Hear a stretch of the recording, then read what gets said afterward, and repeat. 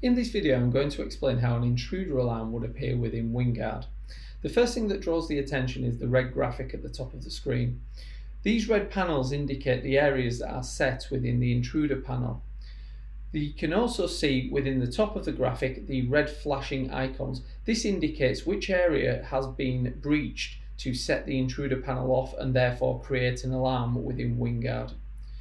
Down here below the graphic, you'll also notice that we have some quick buttons.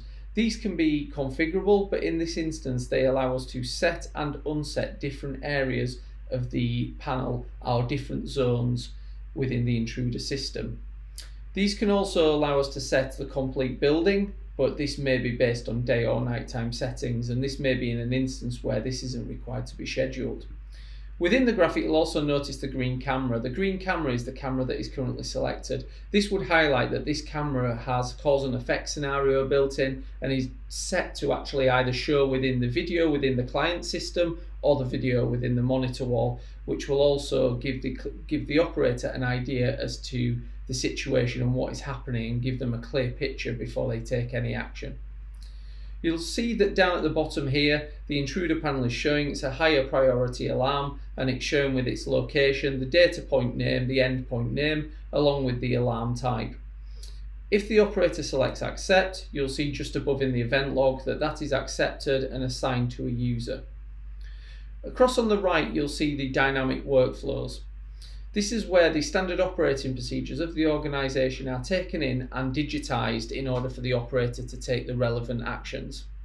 At the top we can see it's an intrusion alarm, and we can also see a series of static data. This static data just allows us to understand where the alarm has taken place, which sensors become alarmed, and also the type of alarm that's been sent to the system. We also have a date, time and below priority to give us the information we need. This is what we would refer to as static data.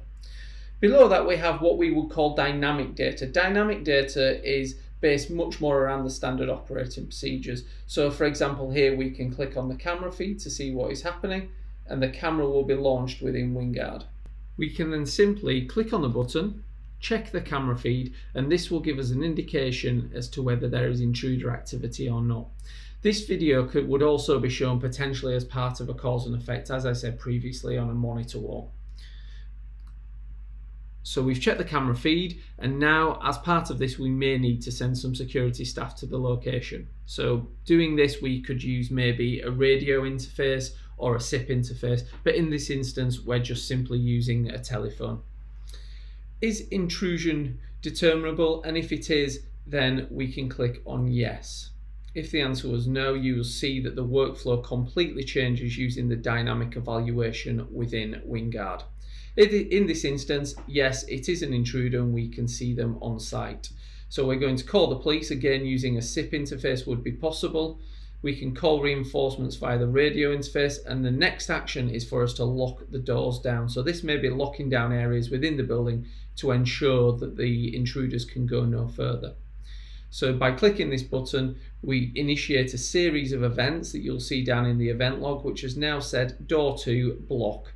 That means that door 2 has now been locked via the access control system via the integrations. We need to keep the floor plan open and ready for when the police arrive or print out a copy.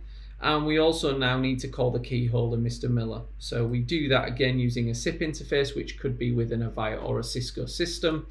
And we would call Mr. Miller and ask him to attend site.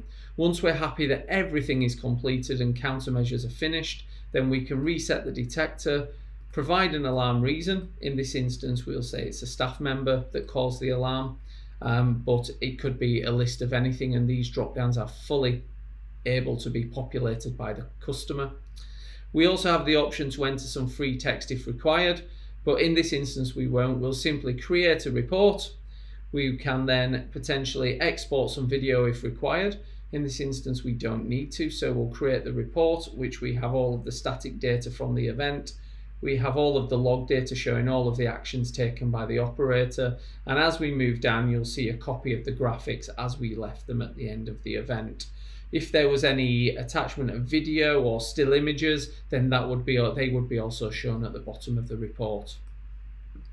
So we've exported the video, we've generated a report, and we can also send a report to our supervisor. And as we can see, all steps have now been taken. So all that remains is for the operator to click complete, and that is the end of the incident.